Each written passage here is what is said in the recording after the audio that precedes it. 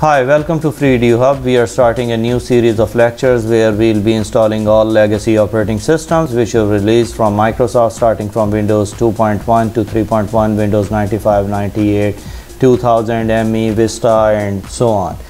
So it's really important for the students to understand that what the original operating systems look like, which were released by Microsoft, and it gives them an understanding that how the operating systems evolved over the passage of time. Now we call them legacy operating systems because they are no longer supported by Microsoft or by the latest applications. So we'll be conducting the installations using the free software of VirtualBox for virtualization. You can download it from their website virtualbox.org. Then you'll click on downloads and select the latest version of the VirtualBox and the operating system whatever you are using. For Windows, download the Windows one, and for the other operating systems you can choose it from here. So it's a straightforward procedure, shouldn't be any issues. We'll be using VirtualBox, and once it's installed it would look like this one.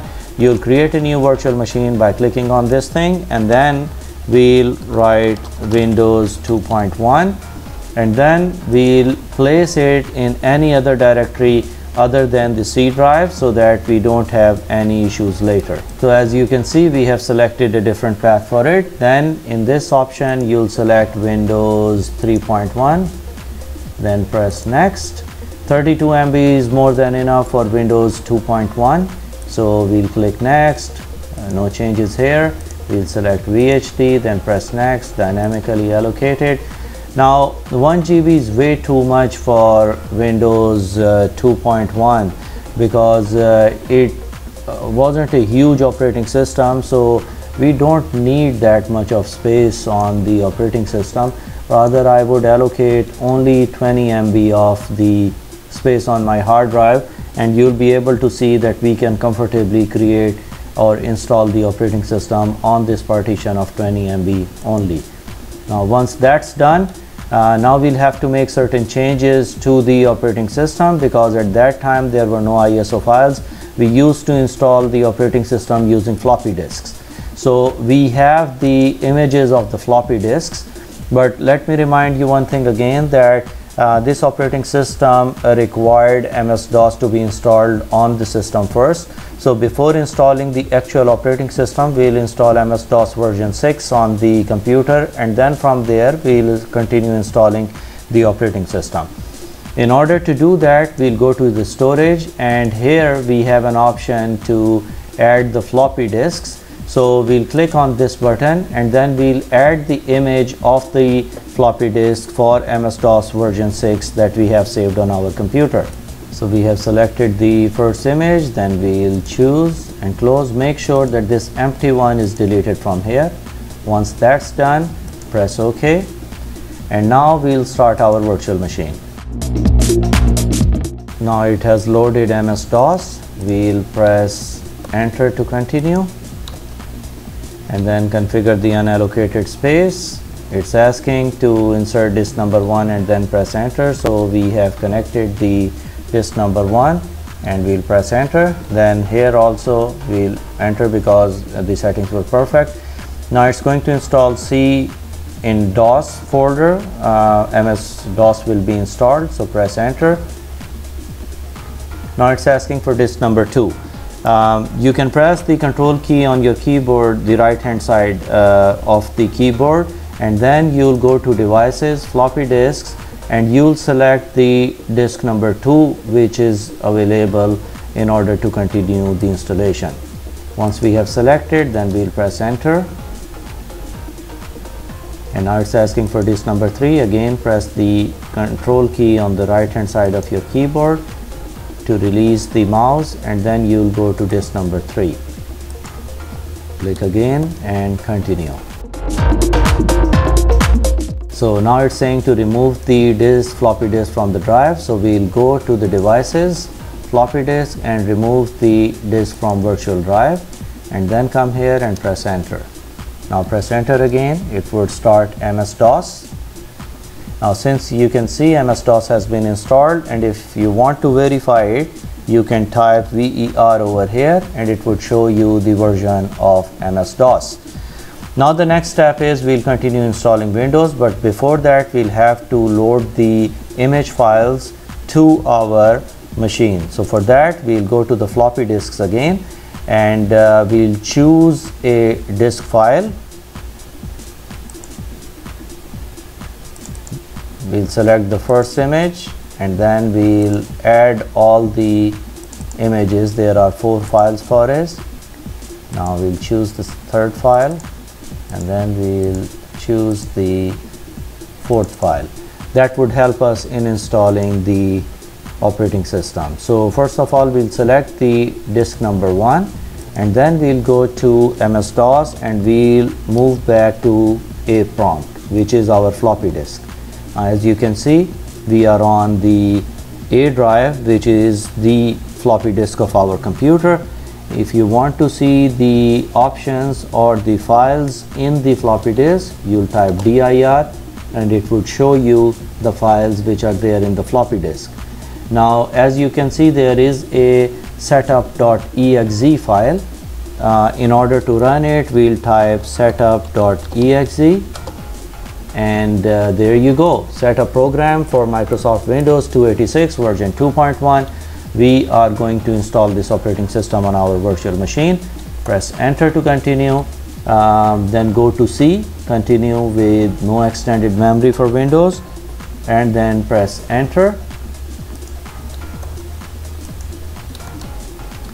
It's going to install it on C Windows directory. So now we'll press enter and we'll select IBM 80 or 100% compatible. Press enter, no change over here, and press enter.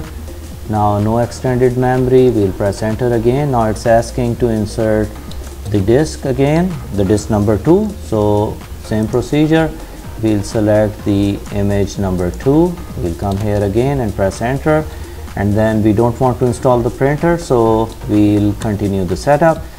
You can choose the country from here, but since it's for the testing purposes, we'll keep it United States. Again, it's asking for the NAS disk to be connected. Now we'll go to floppy disk number 3 and we'll press enter. Now we'll enter the disk number 4 and we'll click on it and it's installing Windows. Now it's asking to set up or modify the autoexec.bat file. We don't want to do it, so we'll select N and press enter and then enter again. Again, continue without running the memset. I'll press C and I'll continue. Now as you can see, setup has now been completed successfully. It's saying to press Ctrl Alt Delete to continue loading, but before that we'll have to remove the floppy disk that we have connected. So we'll go over here and we'll remove the disk from virtual machine. Then we'll go to input and we'll select insert Ctrl Alt Delete. Now once that's done, it's restarting the system. Once that's done, since you know that Windows was installed on C Windows directory, so we'll type in cd Windows and it would be in the Windows directory, and in order to load the Windows operating system, we'll simply type win, and there you go. That's our latest operating system, which is Windows 2.1. Now as you can see, there are different options in it. For example, your mouse is here, you can move them around, and even if you want to resize the window, you can resize the window as per your size. Now on the file, you can load, copy, get information, delete, and even on view, long, short, and date and time options are appearing. If you want to open the calculator, for example, if I am doing multiplication, it's showing me 36, so 6 multiplied by 6 equals 36. If I want to close it, I click on this one. We have a calendar up here where we have a slider on the right hand side. We can move it up and down, and even the options for view, day, date, alarm, and other options are appearing on it.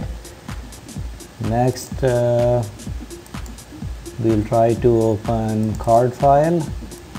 I think it's used to keep notes, and you can even search the information on this one. For example, notes, and yeah, it's a sort of a notepad file, but at that time they used to call it card file. Then I have Clipboard over here. I think that's for the recently copied items. We can check it on this one. There is a clock of it appearing, quite interesting, which we don't see it these days. Then in order to control the things, I'll click on control.exe. So here I can change the date and time and double click speed, etc. So that's the mouse settings also, and we can have separate other options appearing on this one. Okay, then we have file to convert from, so it's a conversion utility. And then I have memory set.exe. Oh, that's for the memory testing and stuff. So MS-DOS, Notepad used to be there at that time also. As you can see, the same options for search and other options are there. So this was version 2.1, and you can check that it's even showing the version of Notepad as 1988. Okay, now next option is Paint. If you click on it, we have just like Microsoft Paint, and then if I'll click on this one or on text, I can type text on it, and I can click on different shapes, and I can draw lines. Then even on, I can play around with different shapes on it, and even the color spray utility is there as well. So characters, size, style, palettes, everything. Okay, then we'll go to Page Edit. I think that's information editor for the programs. And then we have the spooler, we have a terminal to configure the switches, etc., and sessions to capture, etc. Different things are appearing on this one. Let's exit it also. Then we have write. I think that's the older version of Microsoft Word. As you can see, 2.1. Everything is 2.1 on this one. In the search, characters, bold, italics, paragraphs, left center, indentation, etc., header, footer. So that's the initial version of Microsoft Word. And if you want to change the path of it and you want to go back to the root, you click on it and it would bring you back to the root directory. So that's pretty much about our operating system, which is Microsoft Windows 2.1. Now once we have completed the installation, I would really like to see that how much space Windows 2.1 has consumed. So for that, we'll go to File and we'll go to Virtual Media Manager, and then we'll click on Windows 2.1, and here as you can see, the actual size that we allocated for that partition was 20 MB, and it's appearing here also as 20 MB, whereas it has consumed only 8 MB of space on our hard disk. So it was possible to install it even on 10 MB partition, which was a very light operating system at that time. And that's it for today. I hope you enjoyed it. Thank you very much.